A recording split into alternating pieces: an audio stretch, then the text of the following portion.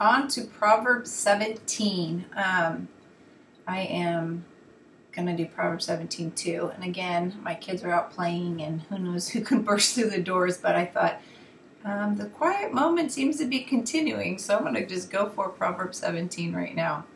Again, this Proverbs has 28 verses in it.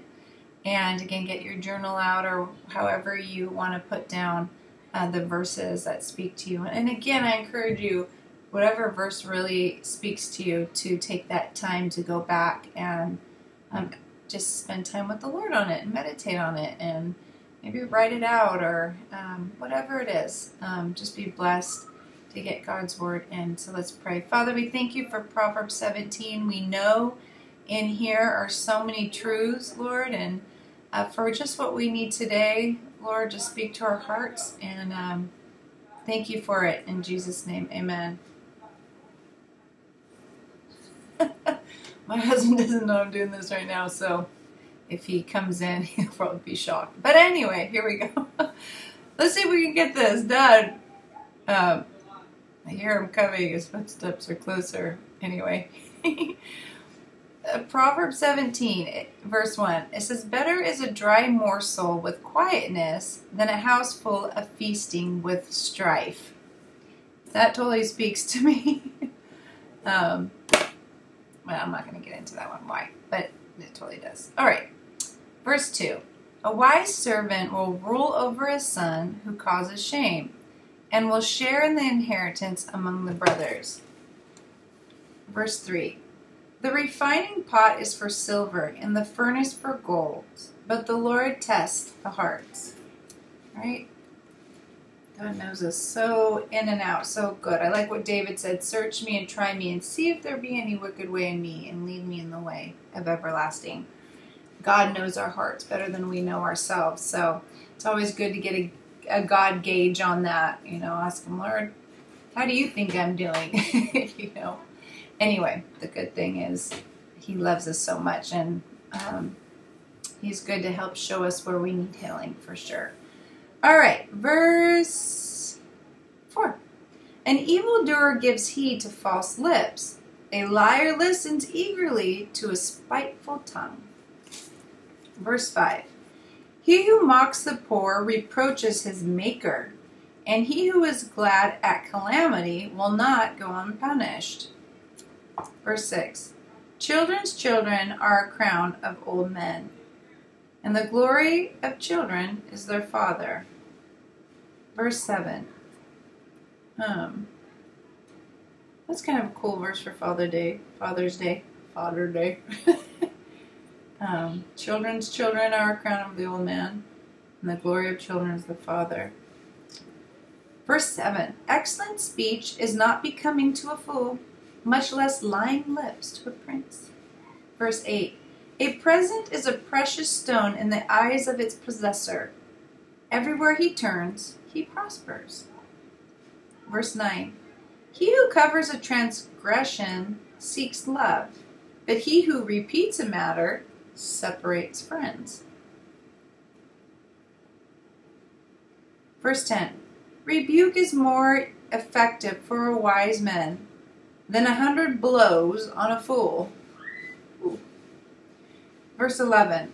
"An evil man seeks only rebellion. Therefore a cruel messenger will be sent against him." Verse 12. "Let a man meet a bear robbed of her cubs rather than a fool in his folly." Verse 13. "Whoever rewards evil for good, evil will not depart from his house." Verse 14. "The beginning of strife is like releasing water. Therefore stop contention before a quarrel starts." This is so for my kids. They're at this stage right now where they're just, as you see, it's like the quarrels erupt left and right. Verse 15. "He who justifies the wicked and he who condemns the just, both of them alike are an abomination to the Lord." Verse 16. "Why is there in the hand of the fool the purchased prize of wisdom, since he has no heart for it?" Verse 17. A friend loves at all times, and a brother is born for adversity. Verse 18. A man devoid of understanding shakes hands in a pledge and becomes surety for his friend. Verse 19. He who loves transgression loves strife, and he who exalts his gate seeks destruction. Verse 20. He who has a deceitful heart finds no good, and he who has a perverse tongue falls into evil. He who has a perverse tongue falls into evil. Verse 21. He who begets a scoffer does so to sorrow, and the father of a fool has no joy. Verse 22. A merry heart does good like a medicine, but a broken spirit dries the bones. Verse 23. The wicked man accepts a bribe behind the back to pervert the ways of the just. Verse 24. Wisdom is in the sight of him who has understanding, but the eyes of the fool are on the ends of the earth. Verse 25. A foolish son is grief to his father, and bitterness to her who bore him. Verse 26. Also, to punish the righteous is not good, nor to strike princes for their uprightness. Verse 27. He who has knowledge spares his words, and a man of understanding is of calm spirit.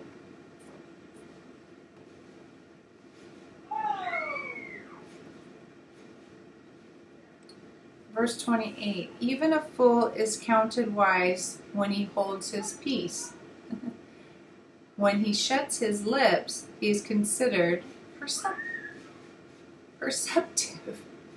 So basically, I forget what somebody said about that verse. Even a fool is counted wise when he holds his peace. They said, I can't think of how it goes, but it was funny. I remember laughing something like,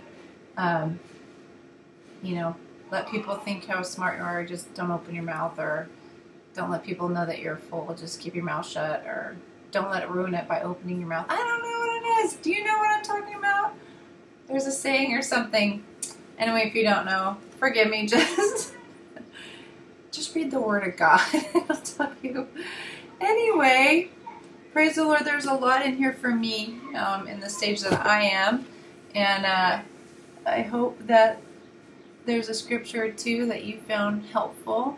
And let me know if you want to. You don't have to, of course.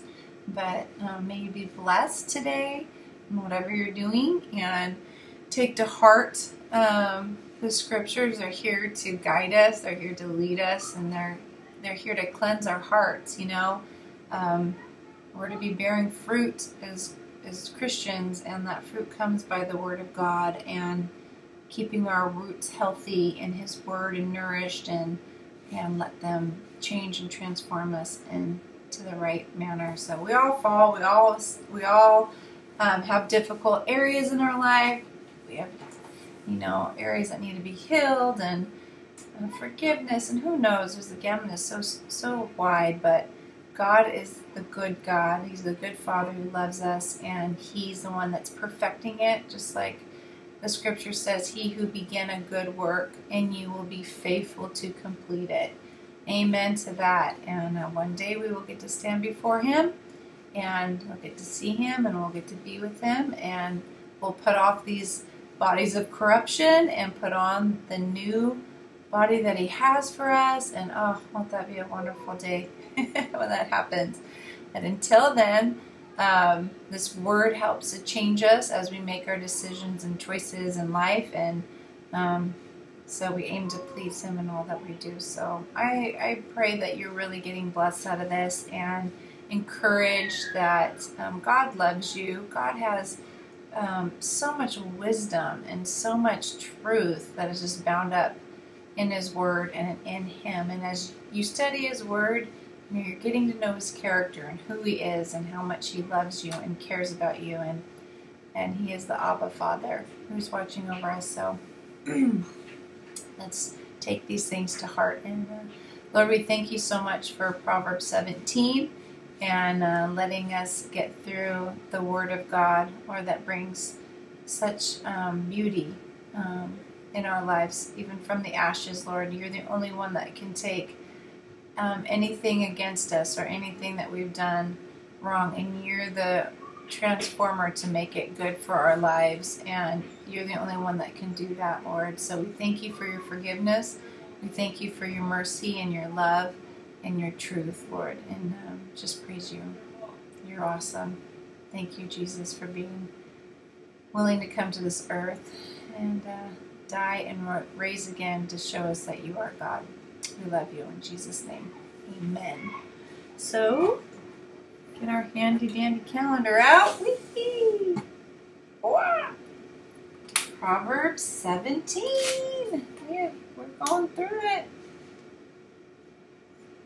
Again, I can't rotate my film. Whoops, look at that. Good job.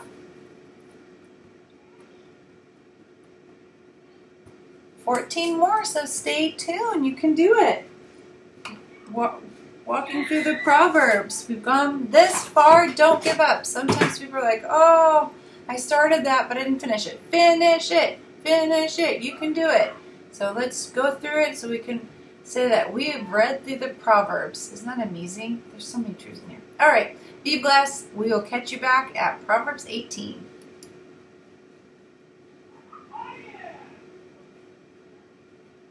It didn't stop.